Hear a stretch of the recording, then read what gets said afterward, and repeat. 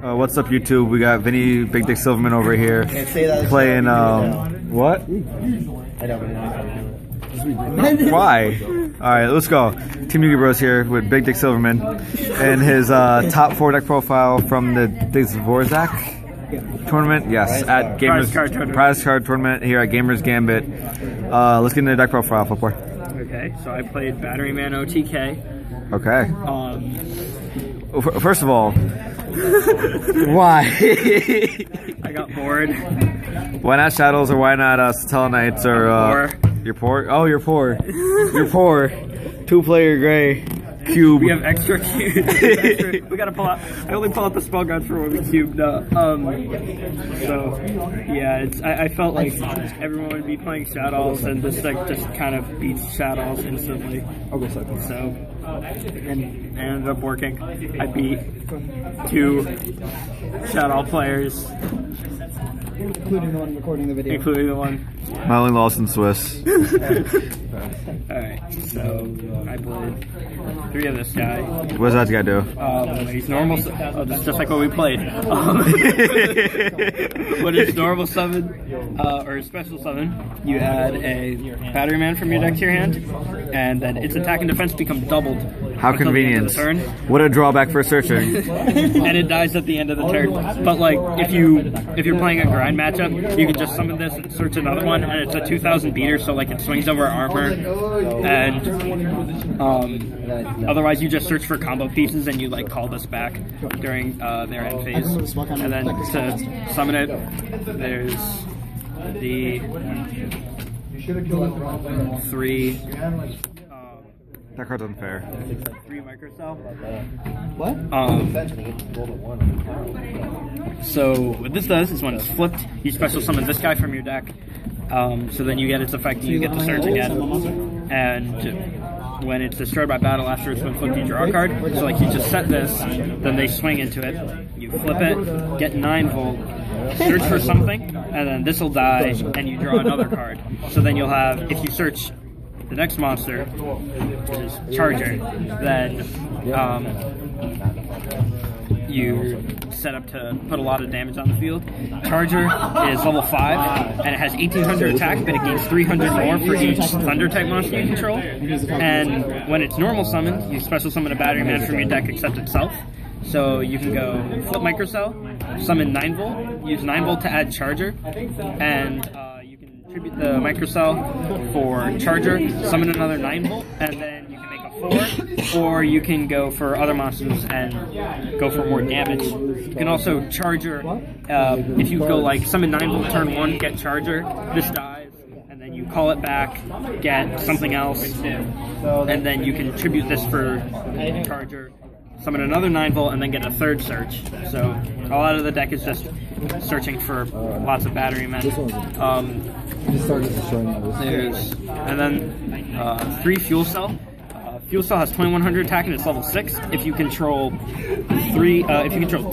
Batterymen, you can special summon this from your hand. So it's like Voltro. Right, it's like Voltro. And then once per turn, you can tribute a Batteryman, except itself, to bounce a card your opponent controls. So this is where all the searching lets you just kill them, because you just search for multiple copies of this and summon them, and then you hit them for the 21 over and over again.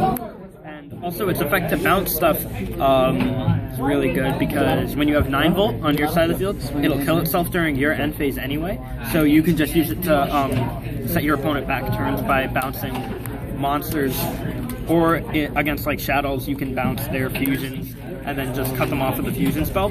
Also, this is the main way you exceed, is because you make 6s and you make like M7 and add this back. And then the last Batteryman is 1 industrial strength.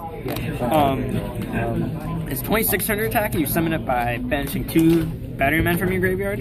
And once per turn, you can banish a Thunder from your graveyard to pop a monster in a back row anywhere on the field. So against decks that require like a lot of field presence, it's a searchable, basically Dark Armed, that just clears their field after you have your graveyard set up by removing the ones that you don't need, like Chargers and Microcells. So yeah, all the other Batterymen are either, they don't really get you any other Batterymen. They don't OTK your opponent, and or they're just bad in general. And I wouldn't play more industrial strength because it's searchable by 9-volt, but everything else you play 3 of just because you want to draw them. And then for the last monsters, I played 3 Moral Tech because I'm playing the artifact engine for defense, and also it's a level 5 to make exceeds with a Batteryman Charger. And I played 3 Maxi because I figured a lot of people would be playing like Stellar Knights and Infernities, which there were, and this card just gives you more card advantage to OTK them against those decks. So that's it for monsters. For spells, 3 of the best spell card in the deck. Monarch Stormforth.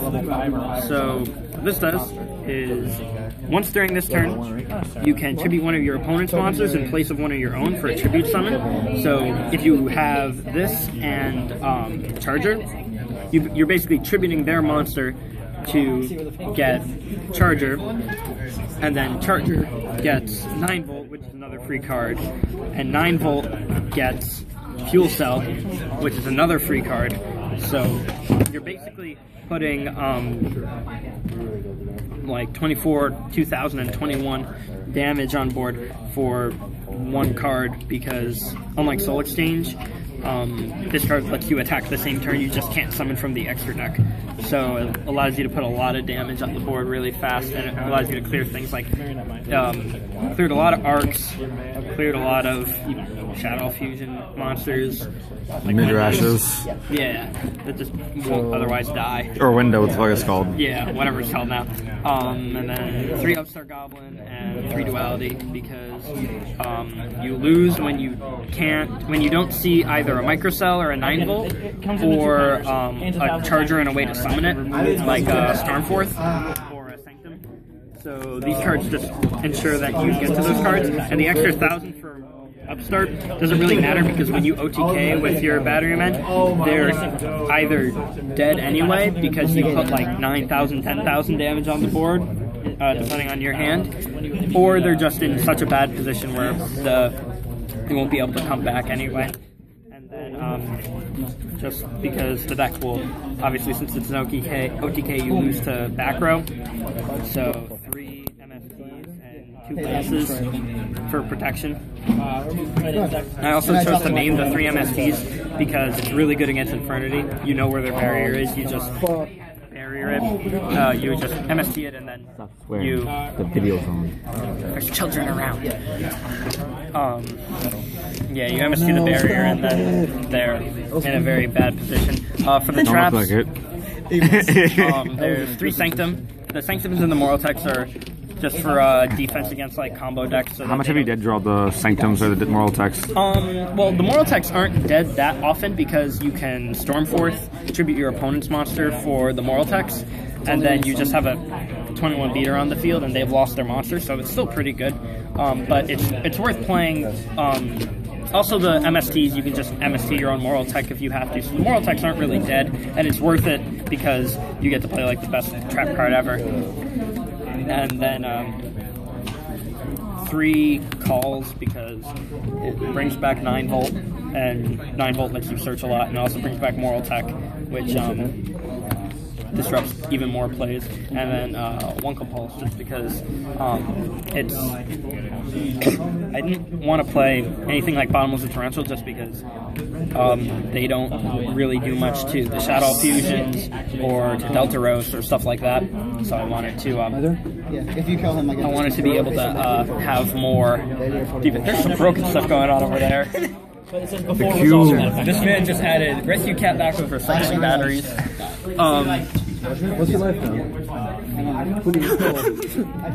Alright, so that's the main deck. The extra deck is, the only thing that matters in the extra deck really is M7, because you, when you're going to OTK them, you can overlay 2 fuel cells for an M7, and then M7 back one of the fuel cells and summon it again, which is 600 extra damage, which is helpful.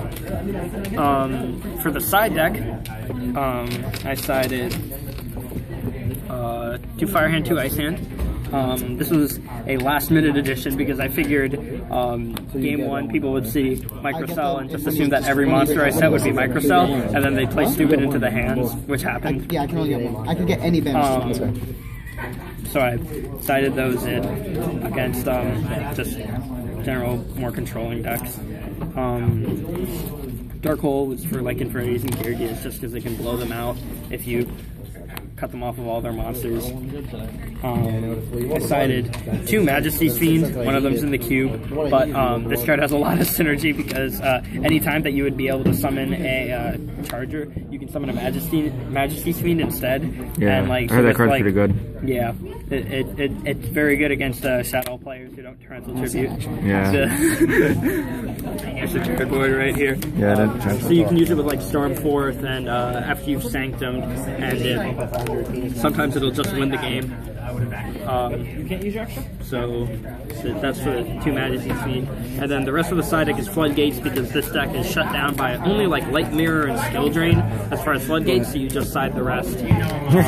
Deep Fissure and Soul Drain for obvious things like water and shadows and stuff like that.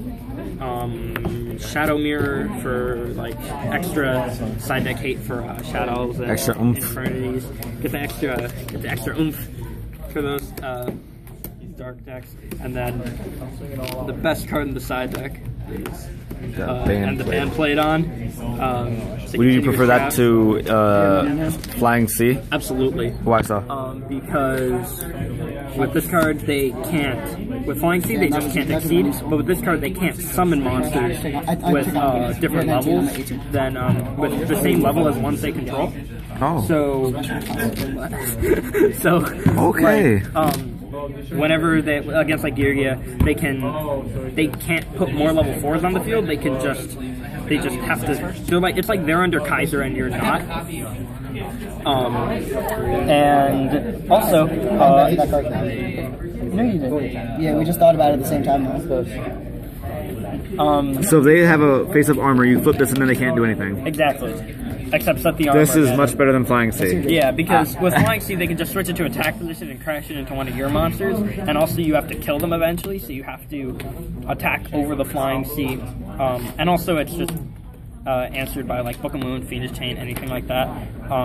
But this card has much fewer answers, and also nothing in your deck is really the same level. 9 volts a 4, charges a 5. Fuel cells a 6, microcells a 1, industrial strength a 7. So, for the most part, you're not going to be hurt by it. You just OTK them, and that's it. Tell us your matchup for today. Round 1, I played against Reversal Quiz, which was an absolute nightmare because I've never played against that deck before. Game 1, I decided that I wouldn't actually try to win. I would just try to learn how to play against Reversal Quiz by learning like what the deck actually does. And then games 2 and 3, I just OTK'd him by just waiting. And then round 2, I played against Shadows, and I had game 1. He had a slow hand where he needed to set he needed to resolve Hedgehog, and I had 2 Stormforths, so that didn't happen. I saw this card. And then game 2 I had Majesty's Fiend Soul Drain up, that means I'm playing 2 so he couldn't play. And round 3 I played against Stellar Knights, which is Bruno over here, and I OTK'd him game 1. That's my dad. And in game 2, I had 2 and played on, which was pretty solid. Round 4, I played against yours truly, Jared Boyd, who got absolutely packed up. Yeah, that was kind of tough. You got a shit packed in more than you'd be in prison. I forgot what happened game 1. Do you remember? Game 1, like I saw you doing Batterymen, so I was like, you know what, let's just go to game 2. Game 2, I think you bricked or whatever. Yeah, I bricked game 2, which the deck can do. And then game 3, I didn't Torrential a Majesty's Fiend. Yeah, he just let me put the Majesty's Fiend on the table, and then it attacked for game 4 times. Game 1, round 5, I played against Geargias. And game 1, he opened no monsters, and I opened up 9 volts, and I just cycled 9 volts and attack. And game 2, he opened up all monsters, and he set pass turn 1, and I went space your back row, storm forth, moral attack, set sanctum, call, and bandplate on, and then he goes summon accelerate, and I flip bandplate on, he just scooped. He couldn't play anymore. So that was the first 5 rounds, and then in top 8, I got to play against someone who opened basically 5 Infernity cards, and then 1 tin plate, and then 2 trap stuns. So good. I played against Tyler, and he bricked twice apparently, or so he says. And I don't know about that. See me in cube, and so yeah, that didn't go too well for him. That's giving me the dick right now. And then in top 4, played against the same Geargia player, and I drew like Batteryman monsters game 1, and then game 2 I drew too many Batteryman monsters, and I couldn't play. And then game 3 he ripped a gear and a soul charge when he needed to rip a gear and a soul charge. So that's fine. I went overall the games that I dropped where I lost 2 games to the gear player in top 4, and then I lost a game to Jared. Whoa! The one game to reversal quiz. So overall, I went 13-4 in games. Pretty good, pretty good. Pretty good. You want me to show you the main OTK that you do? Yeah, sure. Basically, what you do is Teach people how to play that deck. I'm enabling them. You go like. Pretty sure it is. Enabling. You have a weak vocabulary, Tyler. You just meet him?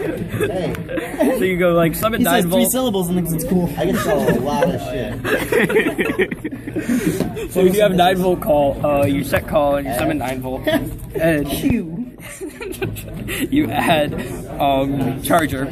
Yep. And then when it'll die at your end phase, and then during their turn, you call it back and search for a fuel cell. And then you win. And then on your turn, Don't show on the rest. you tribute 9 volt for charger, get another 9 volt, get another fuel cell, drop these 2, and then this is 92. Jesus. And so you need a power cell and not power cell. What is this thing 9 called? volt and call. Why is this a common? Both of them are commons. You can build this deck probably for around. You don't need the maxis, and you don't really need the artifact cards. You can basically. The artifact cards are cheap now too. Like they're not expensive. You can build it for however much money it would cost to build an artifact deck. All right, man. Thanks for the video. All right. Do you own anything besides Pokemon shirts? No.